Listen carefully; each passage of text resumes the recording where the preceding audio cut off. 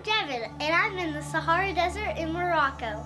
My favorite animal in Morocco is the camels. They're just everywhere.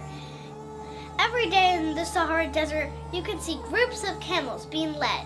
My sister tried it too. How interesting to have a job as a camel driver. I took a camel into the Sahara Desert for 2 hours. There's just nothing as far as you can see. It feels so peaceful. When you're sitting on a camel and he's about to stand up, you better hold on tight. Can I just tell you how uncomfortable it is to ride a camel? It is not comfy. Here's why camels are special. Camels are incredible animals. They can carry up to 900 pounds. They can run 40 miles per hour. Drink 30 gallons of water in 10 minutes.